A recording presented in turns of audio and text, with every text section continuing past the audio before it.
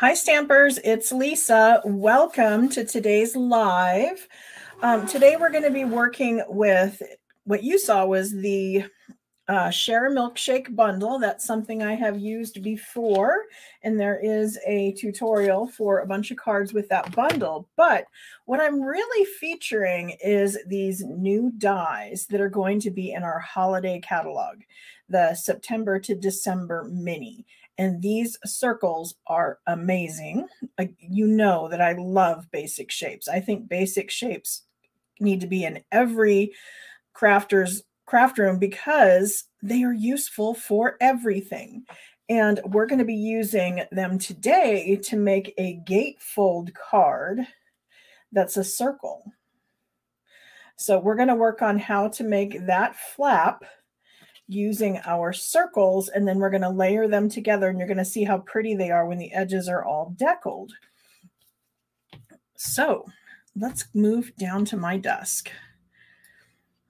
Welcome everyone. I see it's hot like everywhere. We're only at about 90 here, and it's supposed to go up to like 95. But then it's going to cool down and go to like 76, 78 when I'm in Vegas. Go figure, right? We're going to finally cool down and I'm not going to be in town. And then it's going to go back up.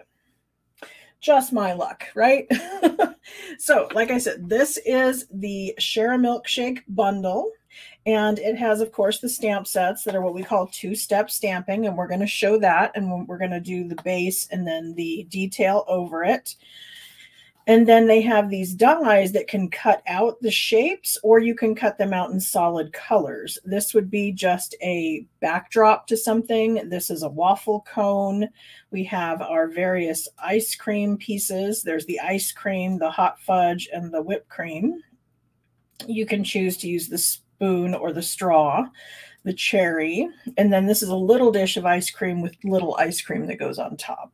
And of course, they do cut out the pieces on here.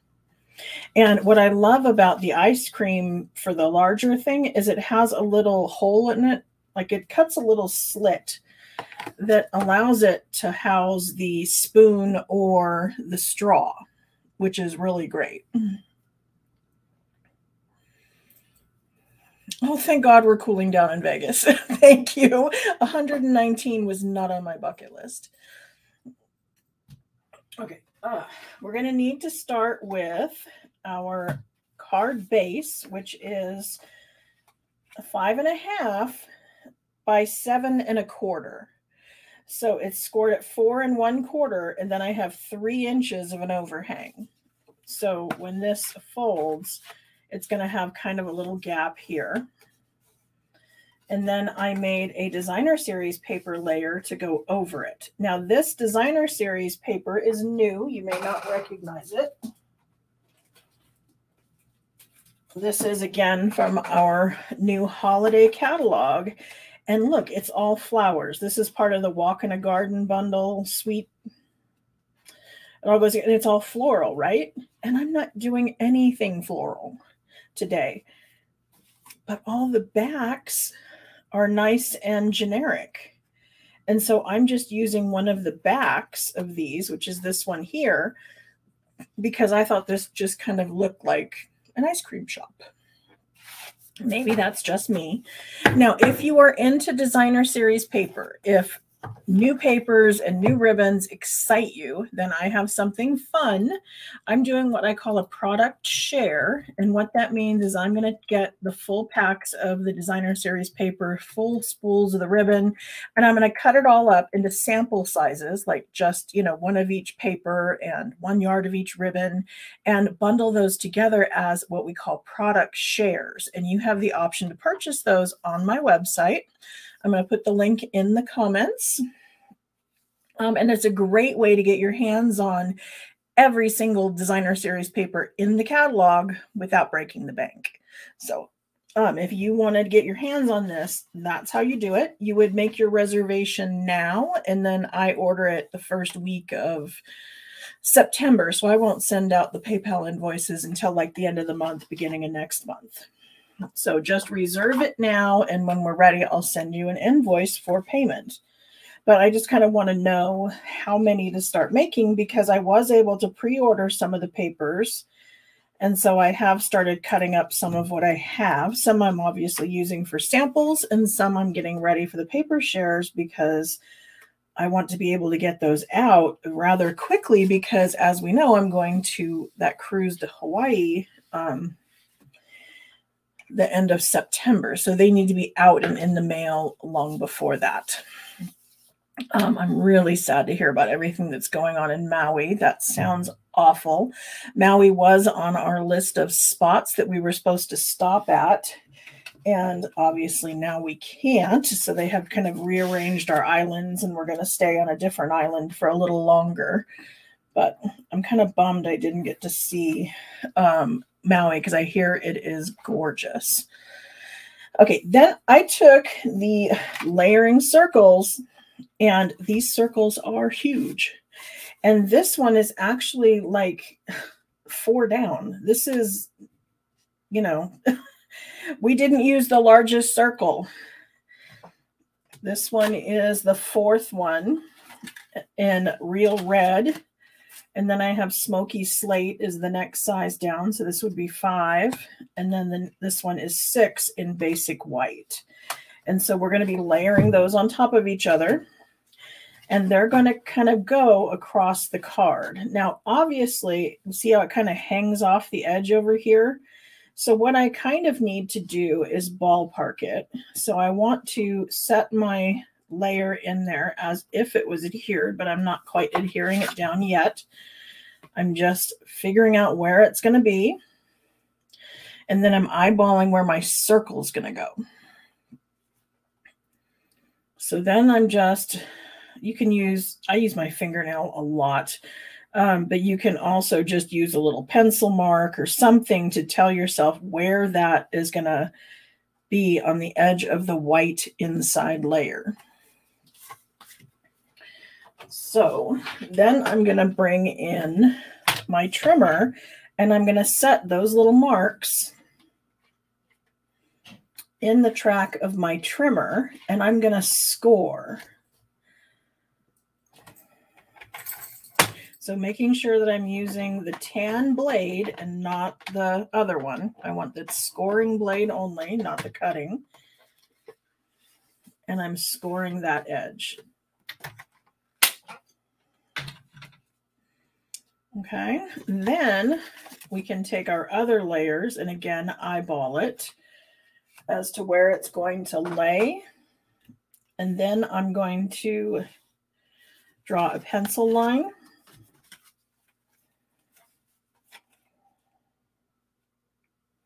Where that's going to be. And then I'm going to stick this in my trimmer. And this time we're going to use the cutting blade because I don't want too much bulk underneath. So I'm just cutting on that line we just made.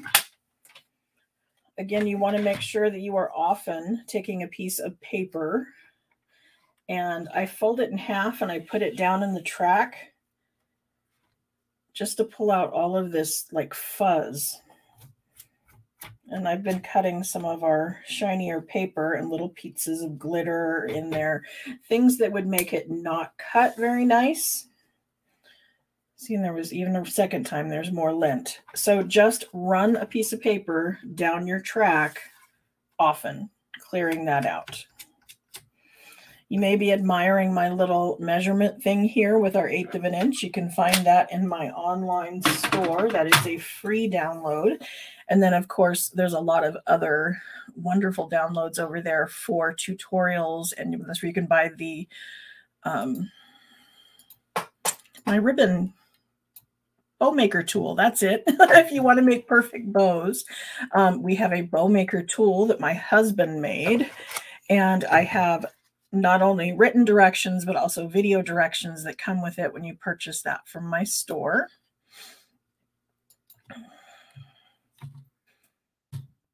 And then I do have the Trucking Along bundle is up there now for purchase, as well as the Hey Chuck and a bunch of other ones we've done recently. The fishing one is almost done, and that's going to be up there soon. So if you are interested in not only the video directions, but things in print with the diagrams and all that good stuff. Those are going to be in my tutorial store.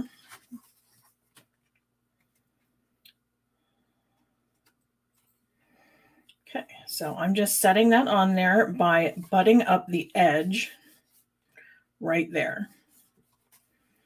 Okay, now we're ready for the white. And so I'm going to lay that on there, figuring, you know, I'm kind of eyeballing where that's going to be an even edge. And then again, we're going to use the pencil mark. And then I'm going to come in with my trimmer and trim right on that line.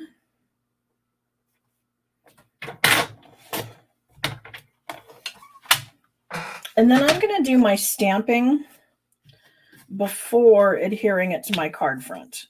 Now I know it's going to go this way, and this is going to set on here, but I'm going to go ahead and stamp first because there is the chance I'm going to mess that up and I may need to flip this over and use the other side. And I would not be able to do that if it was already glued down. So I'm going to do that. I'm going to stamp my little ice cream holder first. And I'm going to do that in 2 colors. I'm doing mine in basic gray and then smoky slate. It looks pretty in lots of different color combinations, but this is just what I'm choosing to use today. I've tried stamping this both ways, doing the solid first and then the detail over it, or the detail and the solid over it. For this one in particular, I had a tendency to like it better and line up a whole lot easier when I did the dark first with the detail. And then I'm going to come in with the solid in the lighter color. And then it was really easy for me to see. I'm watching this point here and this point here, so that when I set this down over the top, I'm going to have my best chance at lining that up well. Of course, looking straight down from the top gives you your best angle, but I did pretty good considering I wasn't straight down. And that's how they look one on top of the other. So it just gives it a little bit of depth. And I still thought it was kind of floating there in the air. So I used my blending brushes and blended a little at the bottom just for the sake of grounding it. And then I did kind of a highlight on the top. And I actually need to clean my brushes, and this is good timing because I was thinking of doing a video on how I clean my brushes. So I'll be able to do that because I had used this one with Pebbled Path, and it's like the closest I have. I've got some greens and blues over there, and none of them just like match up to the gray. I probably need to buy some more of these, but I'm going to start by swirling off the paper and then go on. I find the little brush head helpful because it allows me to have more control so that I can keep it just underneath my glass. And I'm not going to go up very high because there's a little bit of a green tone in here from somewhere. So something I've used recently had a little bit of a green tone to it, and I didn't like that. So I'm going to go really light and just make sure it's not floating. And then for this one, I used a scrap I had. When I have my stamp sets, and I put it back in here, and I have spare parts. I didn't put it back in here. I have a tendency to put the spare parts in a little baggie and keep them with the stamp case. So when I opened that stamp case, there was a little baggie, which I can't find right now, which is dumb because it's probably right here on my desk. And it had a bunch of little spare parts in it. So this is Blushing Bride, which recently retired, but it was already cut. So I just kind of went with it. So, I used the pink behind that. This time I cut my ice cream to fit, so I used Very Vanilla for our vanilla ice cream. I used Early Espresso for the hot fudge, Basic White for our whipped cream, and then Real Red for the cherry. And then I have our little spoon in silver, so that will slide into there. So I still think because of the pink here that I'm okay putting pink behind where the ice cream is going to go. So I'm going to come in with another blending brush.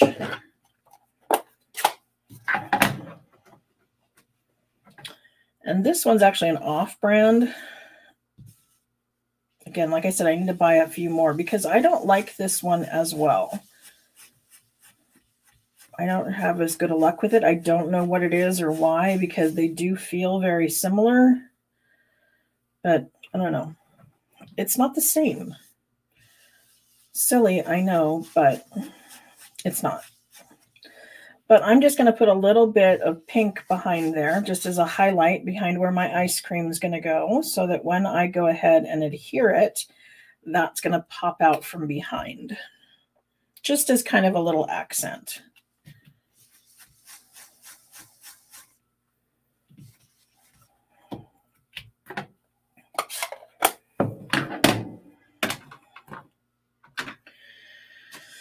Okay, so now I need liquid glue because I'm going to go ahead and put our ice cream sundae together here. Oh, and look, this one has adhesive sheet.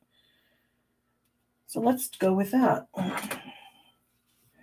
Use the Take Your Pick tool to easily peel that off. I can also use it to hold my piece, so I can set it on there. And it is designed to match up kind of almost exactly. I'm letting it go over just a teensy bit. Doesn't matter. I would rather have it too high than too low because I don't want to see what's behind there. Okay, this one's going to need some liquid glue.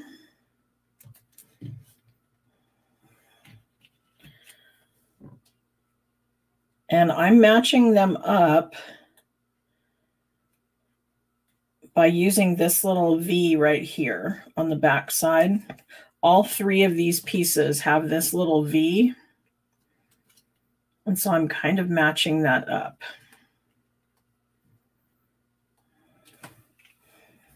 And then I have our cherry. Again, this one had adhesive sheet. Some of these were spare parts I just had in the bag. So apparently what I was doing before, I was just adhering them direct, and they wanted the adhesive. Okay, so now the back is all sticky, and I'm not necessarily going to stick that flat. I'm going to pop it up on dimensionals. And so because of that, what I'm going to do is I'm going to come in with our embossing buddy, and I'm going to just tap onto here with the embossing buddy and put some behind there and make it no longer sticky. So if you ever get adhesive somewhere where you don't want it anymore, the embossing buddy that comes in our little embossing kit is perfect for that. If you don't have that, maybe a little bit of talcum powder, baby powder, cornstarch, something that will just, you know, give it a light little coating so it's not sticky. Then I'm ready to, let's see, let's adhere this first. So I'm going to use some liquid glue because I want to be able to move it just a little bit.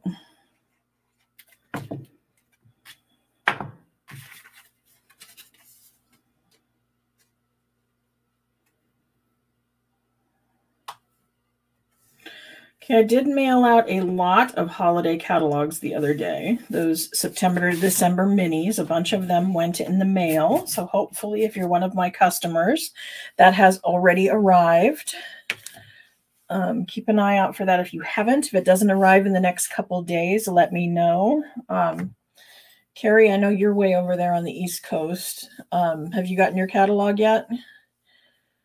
I'm guessing that's going to be like the furthest distance of all of them, since I'm closer to the west side, being here in Idaho.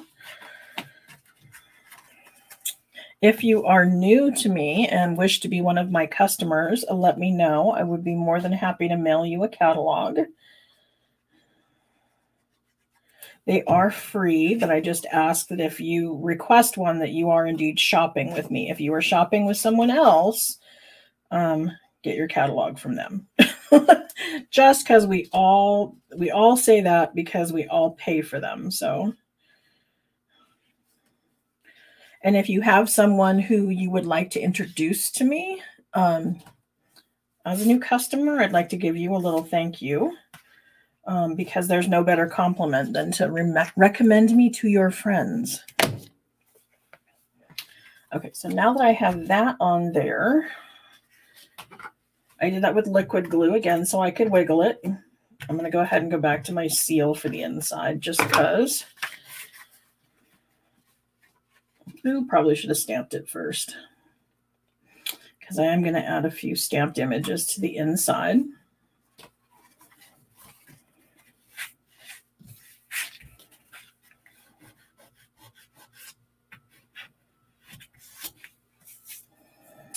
Okay, I've got some little mini hearts here. I'm going to stamp those in real red.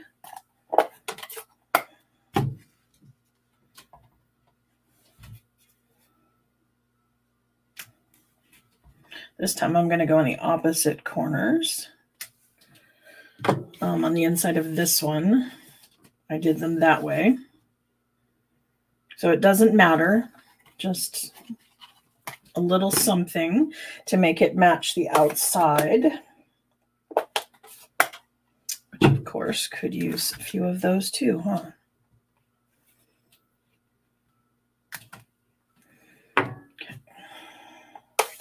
Then I'm going to stamp the sentiment in basic gray. I went ahead and laid the stamp on my grid paper, making sure that my word was straight with one of the lines on the grid paper, and then my block straight on the grid paper.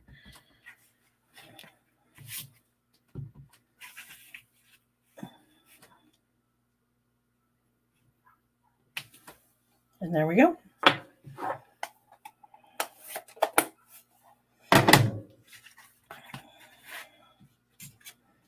So if you like my cards and you like attending with me here on live, what you might want to do is join me for one of our classes.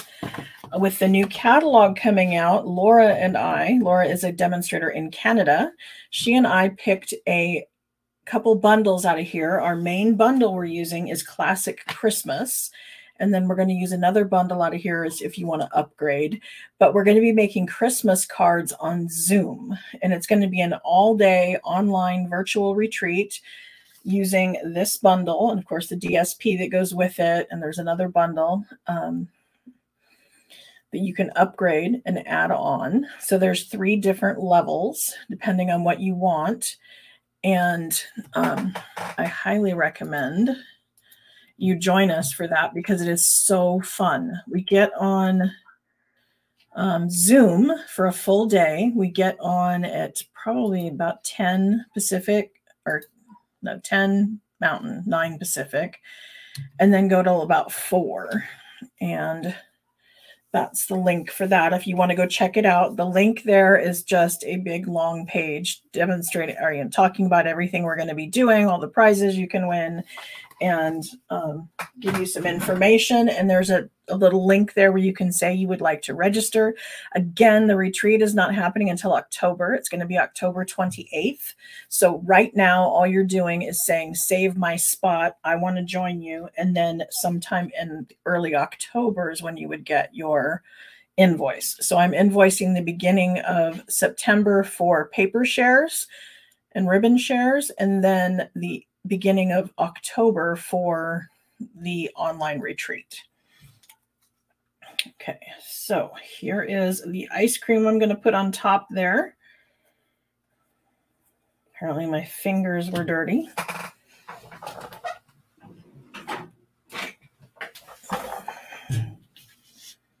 So I'm going to bring in my adhesive remover. That's going to pull that off of there. I love this little adhesive remover.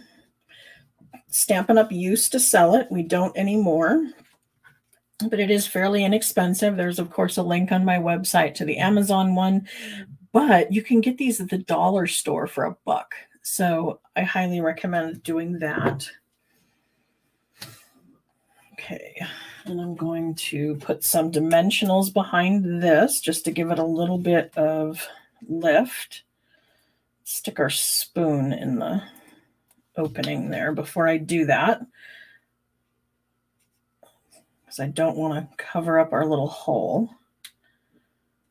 So I'm just inserting that in there. Then I'm going to use my dimensional to hold that spoon in place. And then I'm going to add one more up here behind the cherry, but I'm going to use a smaller one for that.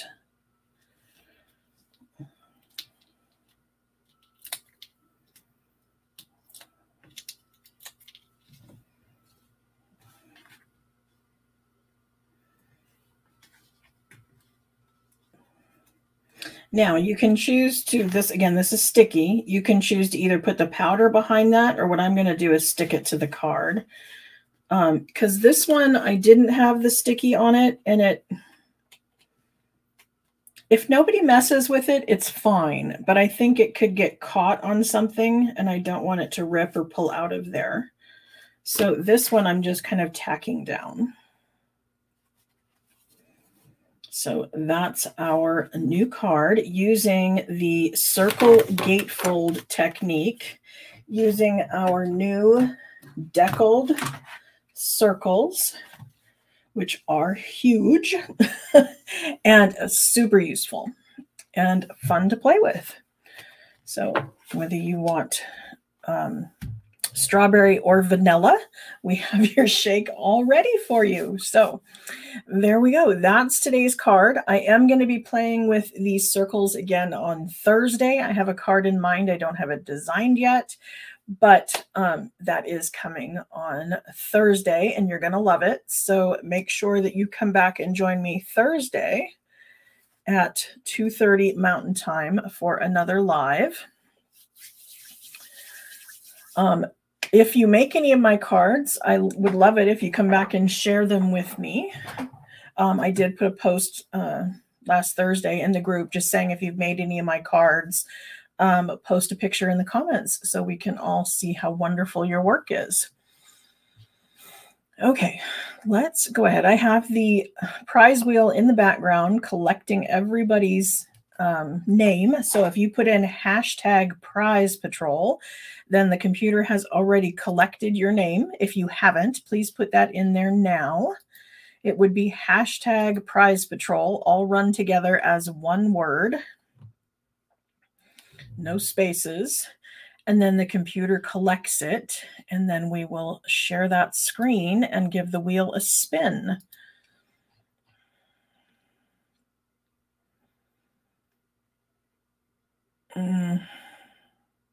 Giveaway tool, that's what we want.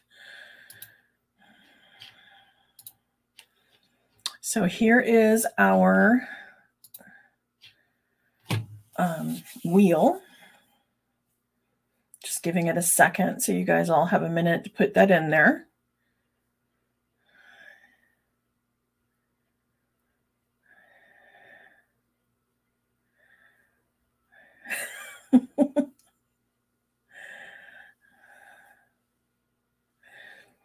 Somebody asked if I sell my cards anywhere. I do. I attend several vendor fairs. I sell them off my Facebook page. I have an Etsy store. If there's anything I have made, obviously. I was actually just going through my cards the other day. I have these really long boxes, and a friend of mine picked out 70 cards, and it didn't make a dent. So I have quite a few cards. I also make custom cards if you're ever looking for something, a specific card to box with certain things that pop out of it in certain colors, you know, definitely contact me. I'd be more than happy to whip something up. Her 70 cards was maybe half of one of my trays, and I have 6 full of cards. So quite a few. Okay, I've given everybody some time. Let's give our wheel a spin and see who today's winner is.